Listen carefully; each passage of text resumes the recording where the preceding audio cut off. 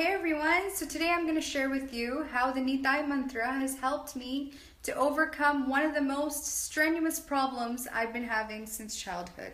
And I'm sure many other kids have it too. For those of you who don't know, it's called the attention deficit problem. Dun dun dun. It's when you can't keep your focus on one thing for a prolonged period of time. It is a very distracting feeling, it is uneasy, it is uncomfortable, and it's not something you want to deal with.